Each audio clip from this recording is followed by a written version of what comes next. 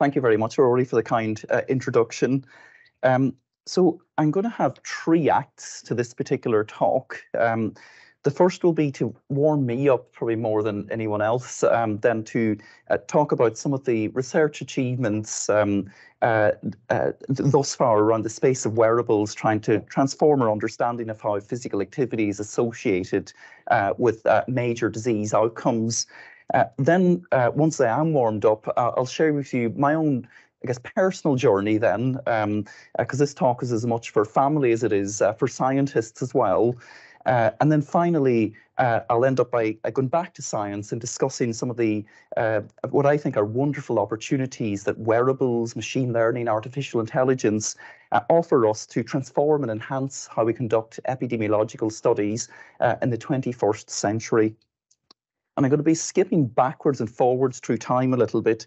And my first skip backwards is to about 15 years ago, whereby these were two seminal studies that took place in the US and in England, so the National Health and Nutrition Examination Survey and the Health Survey for England.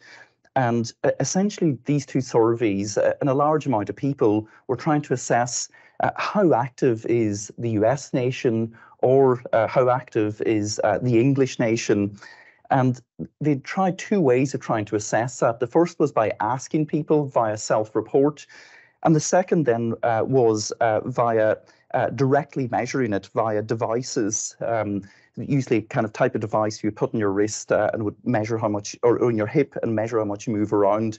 And as you can see, you get very, very different answers when you ask people what they do versus directly measuring what they do.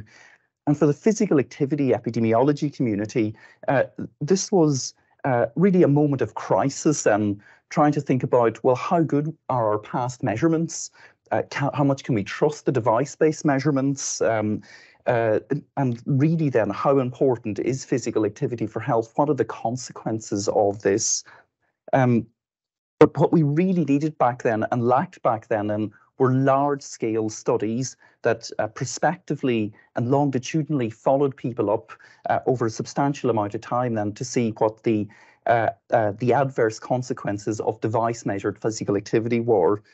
And within our department then, as Rory has briefly mentioned, the UK Biobank study really is, in so many ways, a world-leading study. And within the world of physical activity epidemiology, it is the world's leading study, whereby 100,000 people generously agreed to wear a device for 7 days on their wrist and just go about their everyday activities.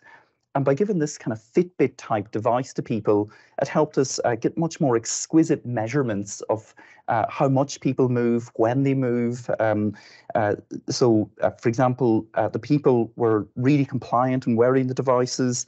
And we can see then x-axis here is our hour of day, y-axis is this thing called mean acceleration. Higher values mean a person's a bit more active.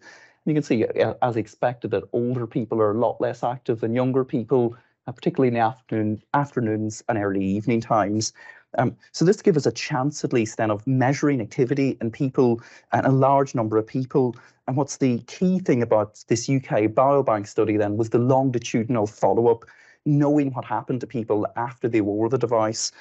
So I got a picture here of Rema Ramakrishnan, who's now in NPU and is sitting there in the middle of the room. So Rema then worked with Terry Dwyer, Derek Bennett, myself, and others, whereby we did, I would say, the first robust investigation then of how accelerometer measured physical activity is associated with disease outcomes. And what we could see is very clearly that people who are doing more exercise had a lower risk of developing, or an apparently lower risk of developing future cardiovascular disease. Now, you might say to me, well, why did you go through all that hassle to say more physical activity might be better for you with respect to your cardiovascular health? What was really surprising here was how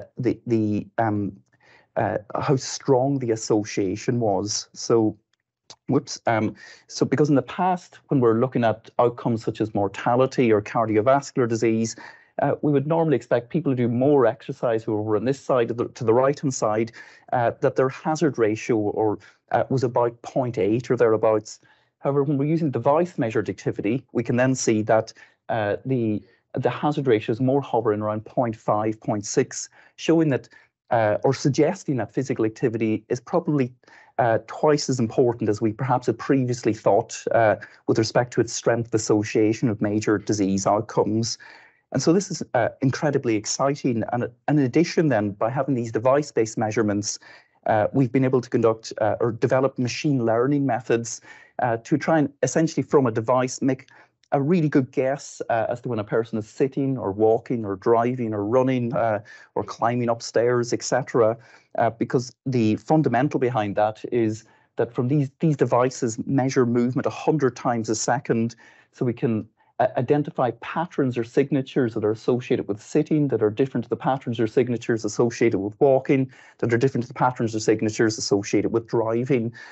So back a few years ago, we had Matthew Willits and Sven Hollywell then did a lot of work in developing machine learning methods to automatically measure these attributes from the devices. And then that really opened the window then for Rosemary Walmsley, who was in our department until very recently, who's developed a form of epidemiological health association method called compositional data analysis. And it allowed us then to try and see the trade-off between different physical activity behaviors and how they're associated with disease outcomes, and more or less finding that if you go from any type of behavior, this is moving, well, I'll talk you through this a bit first. This is sedentary behavior, light activity, trading one off of the other. So then as I do more light activity at the expense of sedentary activity, my estimated hazard or my estimated risk of cardiovascular disease goes down. But then, as you see, if you move from any type of behavior into moderate to vigorous activity, you get a huge or apparent favorable association in terms of cardiovascular risk profile. So it's been, I think, incredibly exciting. So I'm going to stop talking about science there now for a little bit, because for me, it's been a huge privilege to be part of this scientific journey. And what I often think in terms of the science is what's happened in the past is nowhere near as exciting as what can happen in the future. But I'll describe to you how I've got to this point thus far in terms of my personal journey. And then I'll finish up talking about what I think are some of the wonderful opportunities to further enhance what we're doing to try and better understand the causes and consequences of disease. So the accent, as I think many of you would know by now, is an Irish one. My wife, Kate, tries to claim it's not as strong as it once was, but at least my parents are visiting them to recalibrate me then to get the accent a little bit stronger again, which is nice. So this is a map of Ireland here on the left-hand side. We've got coloured in pink then, I guess it's currently two countries, then we've got Northern Ireland here, Republic of Ireland, and then I'm from this area, Donegal, which is up in the top left-hand side as everyone looks at. So sometimes it's called the Forgotten County of Ireland. It's kind of almost cut off by the border from Dublin, where our government is. But it's an incredibly stunning and beautiful place. So we've, as you can see, there's like hundreds of miles of coastline. This is a view from actually quite near my own house then too. So it's if anybody's thinking of somewhere to go for a nice holiday with somewhere lots of nice scenery, here's an amazing place to go. And in fact, I saw Pete Scarborough walk into the room there too. Pete's in the back of the room. So then Pete, his in-laws are from around here as well. And I'm from this little part, the very jutted headland at the north. So think of the part of Ireland I'm from as the John O'Groats of Ireland. So it's the most northerly point. And just to prove my home was near the sea, we've got the sea around here. It actually goes all the way around us. So it's right out in the headland. So there's my own house. It was described locally usually as the little house beside the big shed. So where Dad would have all these tractors there too. So it was really idyllic growing up as a child and near the beach like this, maybe apart from the winter months when we would have 100-mile-an-hour winds blowing the head off us. And one of my favourite places around is this area here called Lag Beach. So this is about just a few miles away from my house. It's got it's a beautiful big strand here, Trebegie Bay. And the area of Donegal I'm from, it's called Inaugural, and when I was growing up, I think 1/6 of the population had a surname of Doherty. So we're all very closely knit. So my dad's family be from kind of over this direction. My mum's family are from Carndonagh up there. This church has got some significance for me. It's where I got married. It's probably then, I guess, probably half my dad's family are buried there. Maybe that's where I might end up myself then too, but at some point in the future. So this was really idyllic growing up around there. And then this is a picture of myself when I was younger with my family. So it's my mum and dad then, who are not looking a day older than, they're sitting here in the middle of the room. And we've got my two sisters, and Maria and Denise. So Denise is now a nurse. Maria is a teacher, and they both actually live within around 2 miles of my parents' home there still. So unfortunately, I was the one that escaped from there. So then the reason as well, my hair is looking probably a bit better today than usual, is my mum was a hairdresser there, so she made sure that I was looking a bit more spick and span for the talk today. And then Dad was a school teacher and has now discovered in his retirement a new career as a bus driver as well. So and one of my great ambitions when I was growing up, so it's very much an agricultural community growing up near here. So my great ambition in life was to be a farmer, and I really wanted to own some sheep. So this is, I think, the closest I then got to that. So I quickly realized that probably farming might not suit my own skill set particularly well, but it was one of my big dreams when I was growing up under the age of 10. Probably after the age of 10, then I wanted to become a footballer. But it was probably not a good career choice. As a picture of me then with a captaining the local team at under 16 level. But it probably wasn't a good career choice since the sport I played was Irish Gaelic football. That's well, first of all, an amateur sport, so we'd not get paid for it. And then secondly, it's kind of this strange mix of soccer and rugby. You can imagine them mixed up together with the rules, and you end up with something like Irish Gaelic football. Although it did come in handy for me years later. So my very strange claim to fame is that I have won 4 varsity matches against Cambridge, but they're in the obscure sports of Irish Gaelic football and Australian rules football, so not the glamorous ones, certainly. But towards the end of my teens, then I began to realize that what I was really quite passionate about then was computing and computer coding, etc. So my early career was in computer science. My undergraduate was in Derry/Londonderry, then in the University of Ulster, and my PhD was in Dublin City University. And a theme throughout my own career pathway then is that of having been really lucky in many ways, and one of those ways was through having some really good mentors. So one of my mentors here is Kevin Curran then, who was my essentially mentor in my final year project in computer science. Because at that point, I had quite blinkered views of just trying to learn how to code and do it well and get the computer programs to run efficiently. But Kevin really engendered in me then a love of research and trying to do new things and not just simply copying what others are doing. And I have to admit, even going into my final year of my undergraduate, I never even heard of a PhD. I kind of assumed a master's was as high as you would go, and just simply didn't know about that. So he was really good in opening my eyes to that there could be a world of research out there.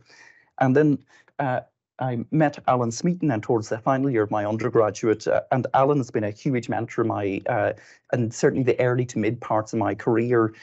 He helped me win an Irish research scholarship then to do for my PhD funding, and also it was quite a big move for me then, because I had to finally leave home at the age of 21 then to move down to Dublin. So I had to leave my mother's home cooking, which was quite an agonizing thing for me to do. But then Alan looked after me exceptionally well and guided and mentored me. And as part of that, helped open up a whole pile of new networks. So I think it's a really important thing to do is to try and interact with others outside your own direct area. So, for example, then I had a 4-month placement with Microsoft in their research headquarters over in Seattle in the US, which was lots of fun.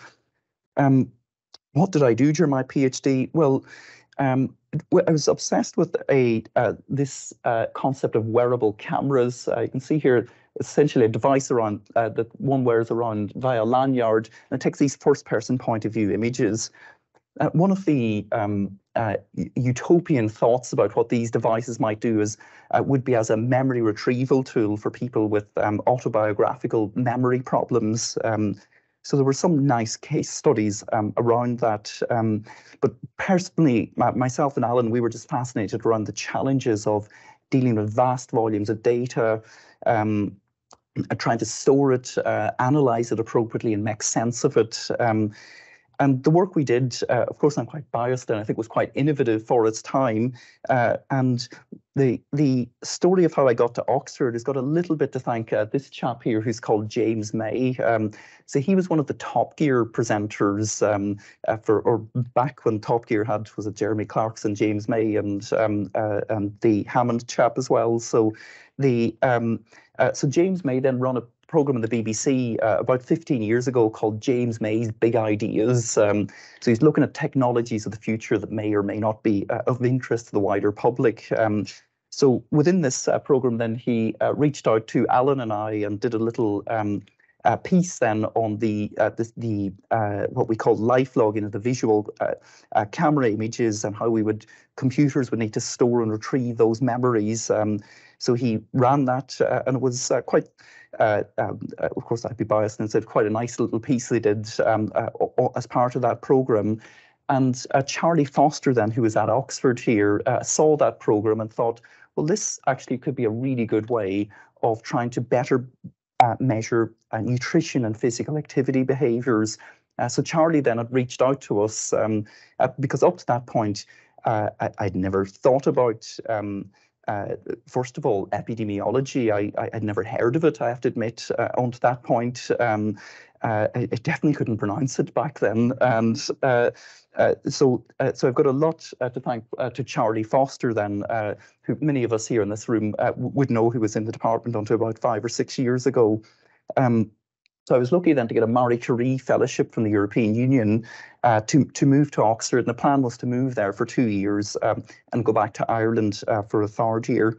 And I was part then of Mike Rayner's, what was then called British Heart Foundation Health Promotion Research Group. And for anybody who was here long enough, I don't know if they recognise this building now. So it was the Richards building that used to be on the Old Road campus site. So that's where I started my life.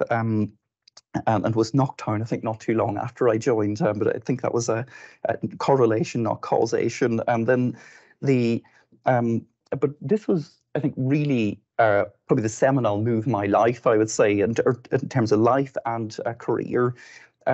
Because for the first time, I had always an interest around health and healthcare.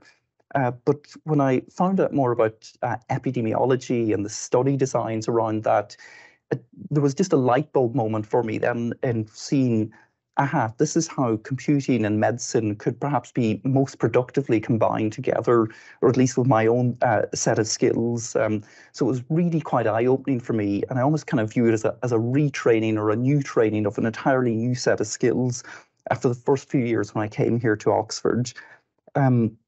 And for example, particularly the Richard Doll seminar series, I found very inspiring and I learned lots.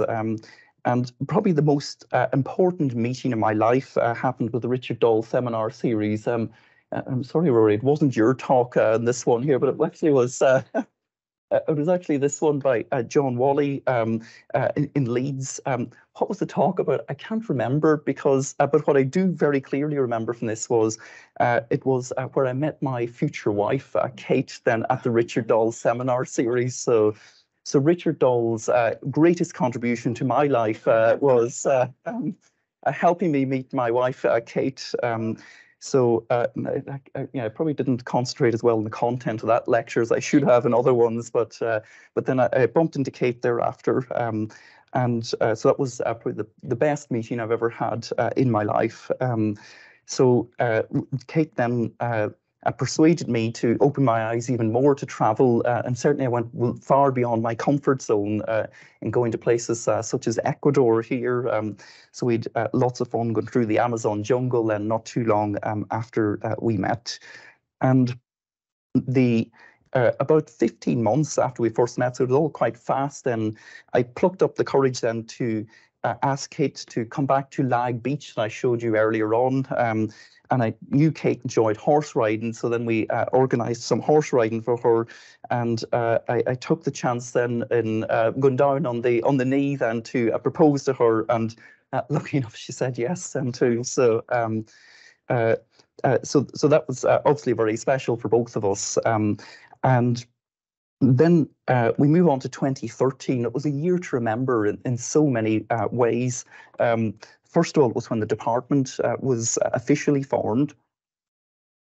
And from my career point of view, that was really quite huge, because I felt then I finally had a home in Oxford, and I could see a clear career pathway then at the intersection of kind of the amazing cohorts that are within our department in the Nuffield Department of Population Health, and also opportunities then for people with computing science backgrounds such as myself then to make meaningful and proactive contributions then to departments such as that. And also towards the end of 2013, was probably the most important meeting in terms of my career then was with Martin Landry. Martin has been an amazing mentor for my career. So I said first met him at the end of 2013. And as Martin often jokes back then, he was the director of what was a hole in the ground. So the Big Data Institute was not built at that point. But it was really exciting to hear the vision for the Big Data Institute. And he more or less said to me, "You're in the right place. Just stay here, wait till we get the building built." And he was very much good in his word on that. And yeah, it was a huge moment for me, because I could again then see a clear space that I could carve out as my own and develop a program of research. So that was incredibly important. And a lot of the research around then was around the UK biobank data set that I talked about a little bit earlier. And particularly the wrist-worn accelerometer data was collected as part of that, was really seminal to my own work, my group's work. And the data collection for that also started in 2013. And then finally, on the personal point of view, Kate and I got married in 2013 as well. So for our honeymoon, then we went to Nepal and went trekking around the Annapurna Circuit region. So we had lots of fun, and it was probably, we looked quite tired there. It was probably, we were quite tired there, because I think we were up at 5,500 meters at that stage. So we're both feeling quite tired, but proud of ourselves too, that we got up to around 5,500 meters, and the scenery is absolutely stunning there as well.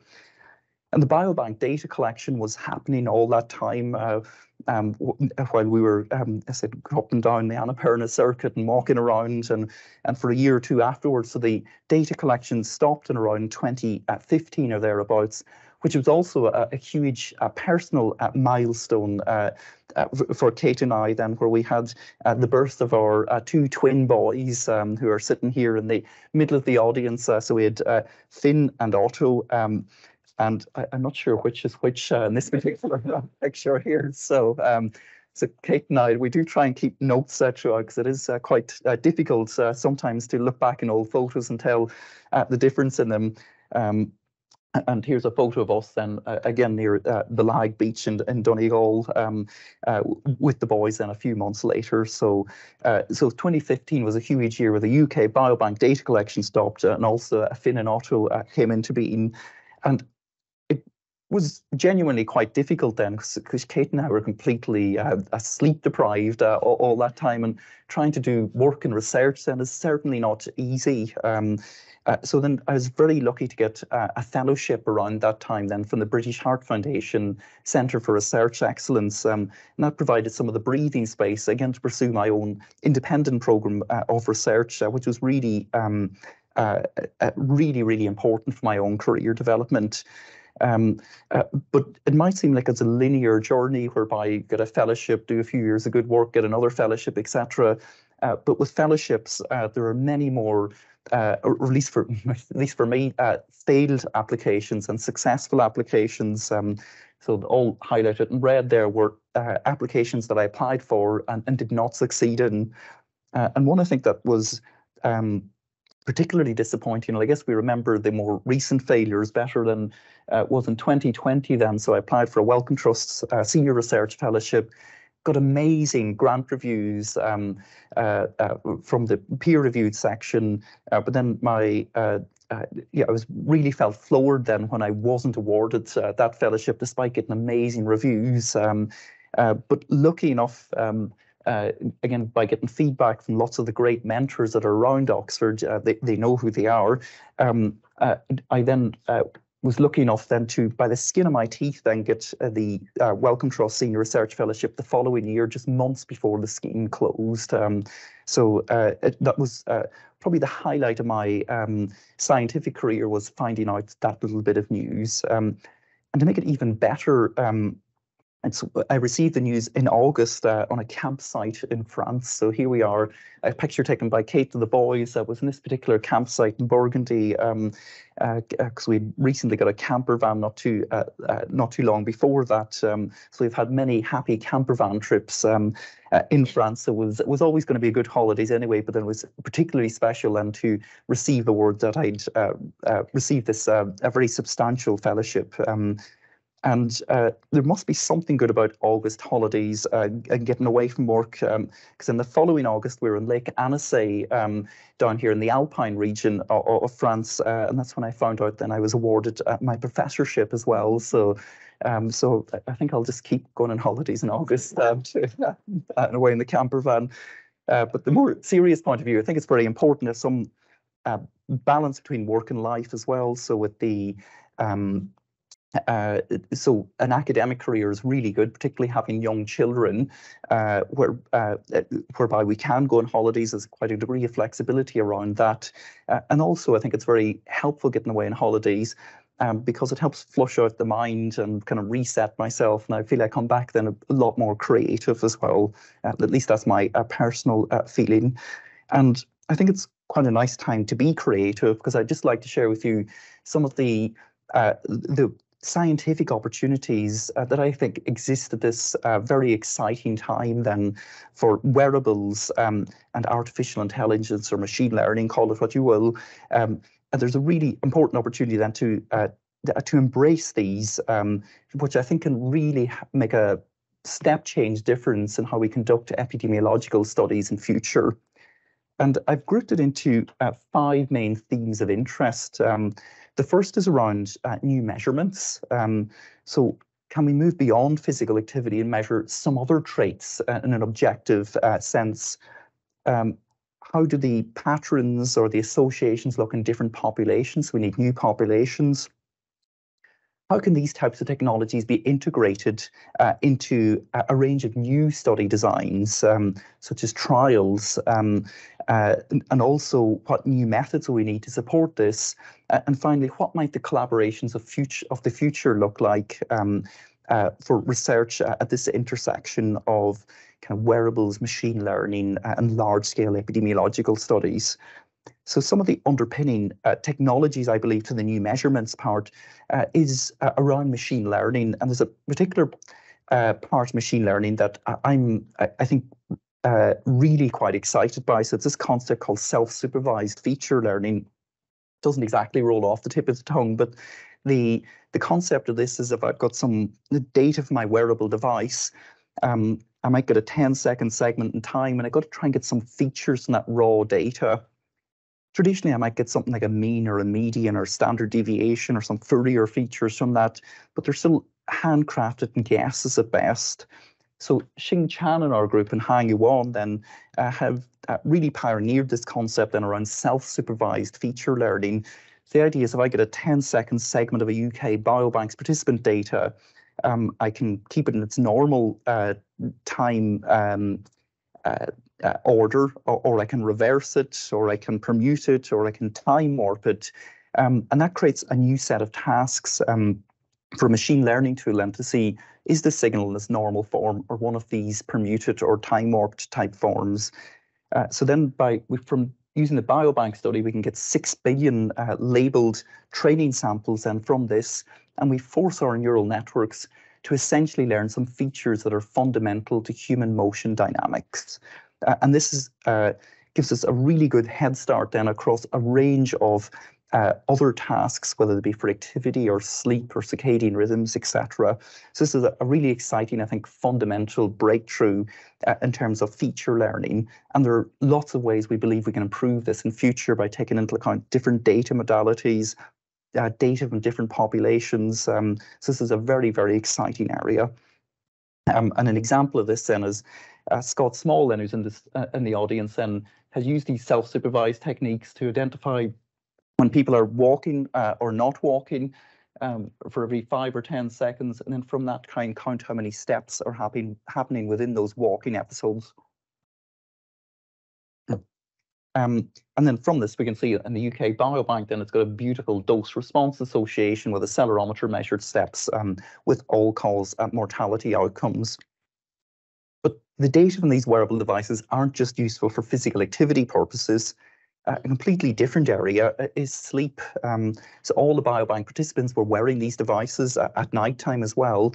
And then Hang Yuan, who's pictured here, has done some brilliant follow-up work from the self-supervised learning to develop these methods then called recurrent neural networks. Essentially, they take into account the time series nature of the data from these devices.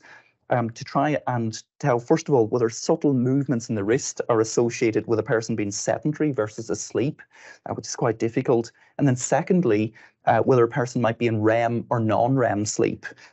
So we validated this against polysomnography, which is the gold standard measurement for sleep behavior. And then as you can see here, Hang has applied this to the UK biobanks. We've got device measured sleep here in the bottom. Essentially then your hazard ratio, or think of it as like a risk for all-cause mortality then after 7 years on the y-axis. And traditionally what we would expect is a big U-shaped association whereby it's bad to sleep very short but also sleep very long. But with the device, we're not quite seeing this big uplift for those who have got the longer sleep duration. This is, of course, very preliminary data, but again, just like activity there, it might help us reconsider our past understanding of how a behavior, in this case sleep, is associated with major disease outcomes. So I think there's very exciting future work to be done to see, does this correspond or not to our prior understanding when we've asked people via self-reported information. But of course, sleep is quite difficult to measure from just movements on the wrist alone. We'd love some physiological measurements as well. And I think a really exciting study around this is the one that's led by Barbara Cassidy, then, who's sitting beside Finn there now, who's quietly reading his Kindle, which is good to see. So Barbara then is leading this study in the UK Biobank, the cardiac monitoring study. And what's particularly exciting about these devices as part of this study, so they're chest-worn patches. They've got an accelerometer that measures movement within them, and it looks very, as you can see, the movement pattern looks very similar to what we see with a wrist-worn device that was given to people a long time beforehand. But also what's really exciting about this device is the cardiac monitoring activity, or the physiological measurement on these individuals. Because then by combining the physiological with the movement, it provides wonderful opportunities then to really assess sleep and sleep stages with much more precision than we've been able to do up to now. And also with the cardiac monitoring signal, it opens up the opportunity to consider other phenotypes of interest. And one of those then is to consider some of the consequences of this phenomenon called premature ventricular contractions, or think of them as skipped heartbeats. So Stefan, who's here somewhere sitting there over over to your left, so is very much leading this work. And Stefan has looked at Stefan van Jouwenboden has looked at the exercise test data in the UK Biobank, because there's always been a thought, are these premature ventricular contractions benign or something to worry about? And there's data to suggest that there may well be a dose-response association between having more of these premature ventricular contractions and subsequent major adverse cardiovascular disease outcomes. But this is, of course, data from just a 7-minute exercise test that was conducted in individuals. What is really exciting about the cardiac monitoring studies, we got a 14-day measurement period, so there's much more opportunities then to assess and get much more reliable assessments of the premature ventricular heartbeats or contractions within over a 14-day period in a substantial amount of people. So again, this opens up exciting new avenues of exploration. So lots of new measurements are coming on board via the existing data sets we have, or by new data sets that have got multiple modes of measurement. But of course, then what's really important, this is kind of epidemiology 101 then, is that we want to see what these associations are like across different populations. And also we want to integrate these devices or measurement modalities into a range of different study designs. So first of all, the China Kadoorie Biobank, where Haidong Du, Derek Bennett, Zhengming Cheng, and many others have done phenomenal work to measure data in 20,000 participants over a pandemic in China. When we're seeing that the compliance to wearing these devices is the exact same as it was in the UK Biobank. And again, in these different populations, there'll be fascinating new questions that we can ask with this data. One example is here's a sleep assessment and by hour of day. So in China, there's much more a phenomenon then of individuals going for an afternoon nap. So it's much more prevalent than it is in the UK Biobank population. So again, then we can ask questions around, for example, napping behavior and its association with future disease outcomes with much more precision than we previously could have done. Similarly, we think about circadian rhythms or circadian misalignment. Where essentially we've got a 24-hour pattern, but some people, the societal 9 to 5 works for them, and other people it doesn't work when they need a large lie on at the weekend, for example. In China, this is perhaps even more marked difference because everyone's put in the same time zone, no matter how far east or west you are. So what the consequence is that when you're trying to fight against the light-dark cycles of nature. So there's lots of fascinating questions that can be asked in this new population. Also, we got Laura Brocklebank then, who's based at UCL, working with Andrew Steptoe, but comes very regularly here to our department. And we've assessed then in population representative samples, so the English study of longitudinal aging, and the Chinese counterpart then, the Chinese health and retirement longitudinal study. We've collected data from another 15,000 individuals. Again, this will open up, I think, lots of new opportunities to understand variations in activity and sleep, what are the potential drivers of those and the potential consequences of those as well.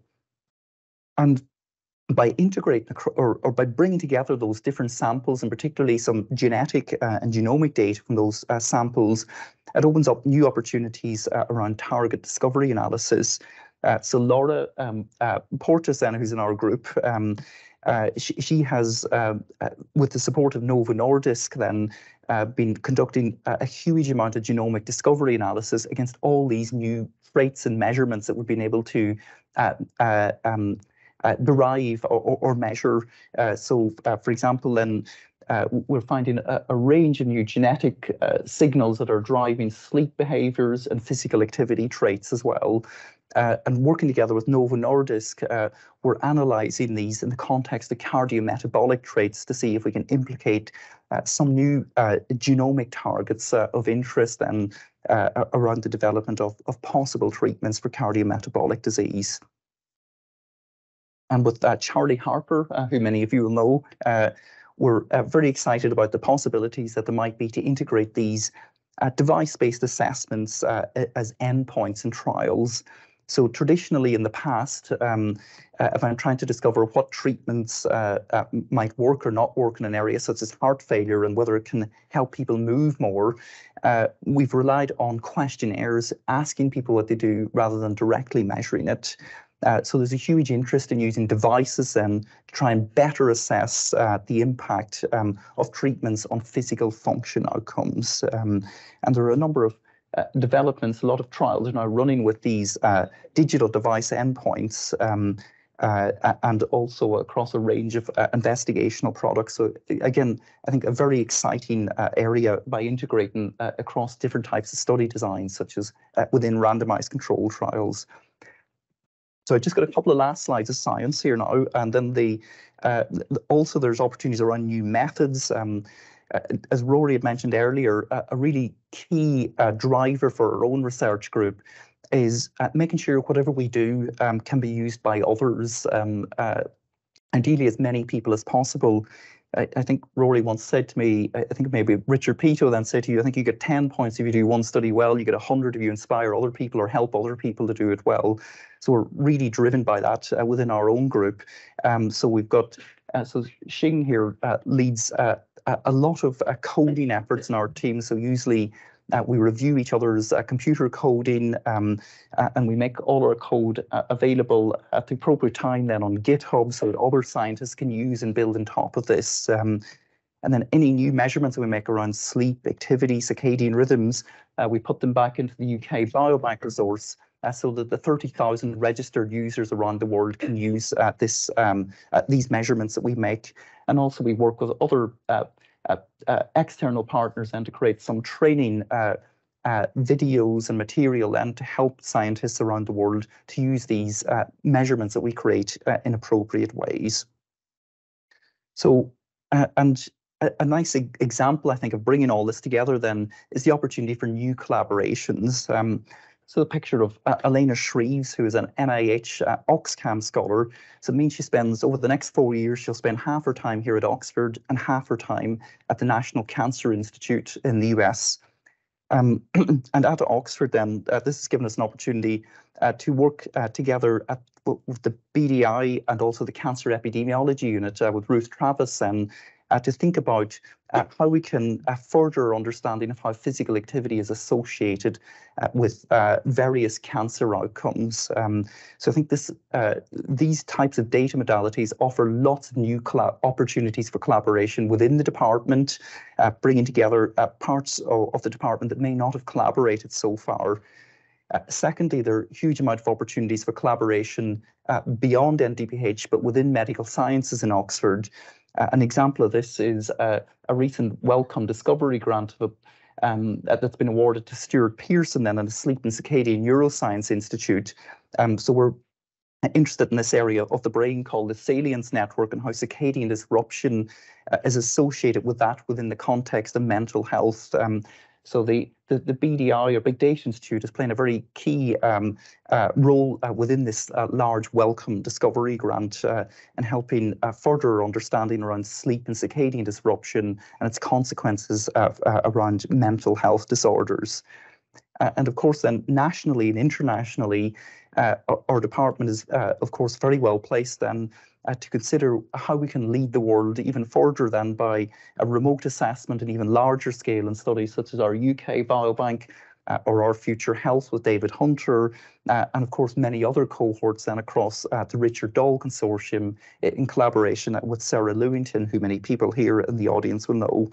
And there's really exciting opportunities to consider how smartphones and wearables could be combined together to help scientists in the future better measure important risk factors such as activity, sleep, circadian rhythms, cognitive health status as well.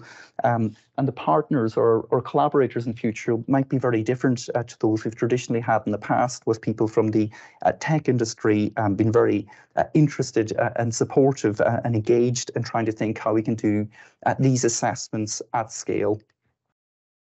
So traditionally, this will be my last slide in a talk such as this, whereby I talk about how there's huge opportunities for to transform how we can conduct future epidemiological studies. And we've got a team of about 15 people. This is an old up-to-date or out-of-date slide or picture, but we've got a team of about 15 people, and we're all really keen to collaborate with others across the department, across the university and beyond as well. So if you are interested or inspired by any of this, please, please, please do reach out to us. And of course, I've got to thank all our funders from the Wellcome Trust, to Novo Nordisk, to Swiss Re, a life insurance company, to Health Data Research UK, the NHR Biomedical Research Centre, the British Heart Foundation, who's been really strong supporter of my own career through the Centre for Research Excellence, and also the EPSRC that support a number of people within my group via the BDI's Big Data Institute's Training Centre. But also, I usually don't like ending with lots of thanks, but I want to thank all the people within my group. First of all, I learn much, much more from the people in my group than they learn from me. Also, there's a huge amount of colleagues at the NDPH, Nuffield Department of Population Health, BDI, Big Data Institute, and Reuben College. So I know this is an out-of-date photo of the department. So we've, I think, now got almost 900 people in the department.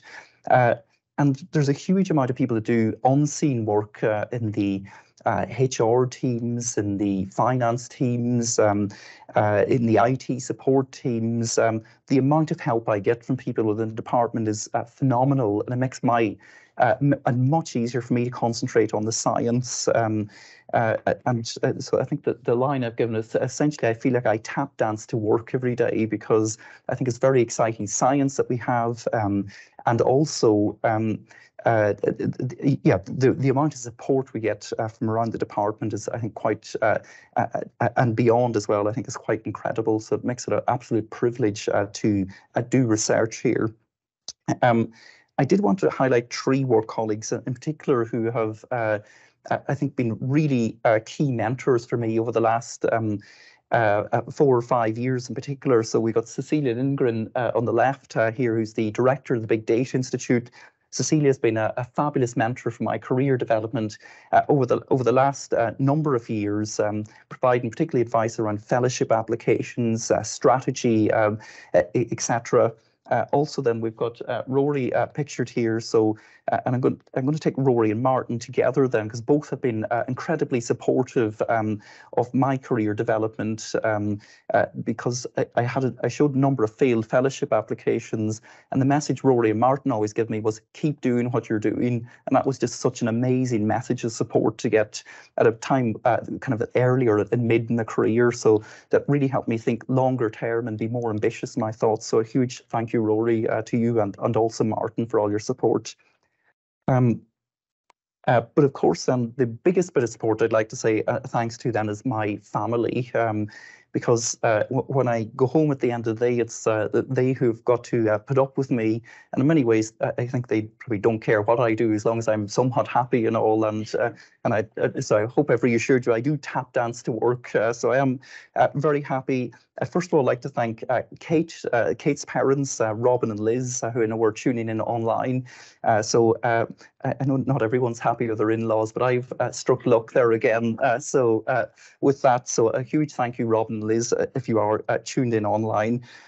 Also, a huge thank you to my sisters. I think I showed a picture to start. Maria was sitting down the seat as a 2 or 3 year old. So this was her wedding day then, just a couple of years ago. So Maria and her husband PJ, also my other sister Denise here. She's got her children Kaylee and Callum, and her husband Stuart. So huge thank you to them. But particularly a huge thank you to my parents, Dennis and Teresa, who are here in the middle of the audience. So they've been always my #1 supporters, and they're even here with me then today. So I hugely appreciate that. So thank you very much, Mum and Dad.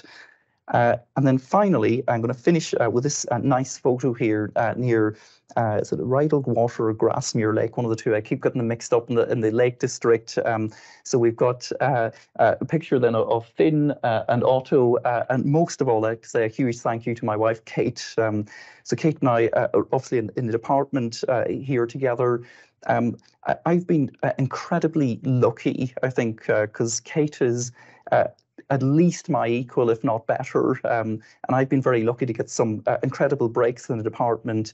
Kate's already had an NAHR fellowship, and I know she will get more fellowships in the future, because I hugely value her feedback and support that she gives to me, and she's always there for me. So a huge thank you to you, Kate. And finally, a thank you for everyone for taking time out of your day to come along to this. And I really do appreciate you being here on this day, and hope that you enjoy the drinks and nibbles that will be outside afterwards. Thank you very much.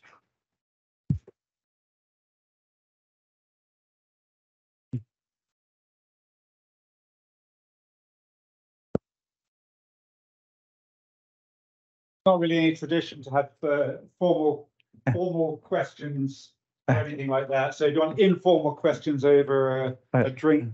There was a debate earlier in the week as to whether alcohol should be allowed in the building. I think the conclusion is still out, but at the moment we're drinking alcohol or non-alcoholic drinks as you prefer, and just a little. Thank you, Rory. Something to remember this day. Thank you very much. And again, congratulations, Aiden, for fantastic achievements in the future. Thank you very much. Thanks, Rory.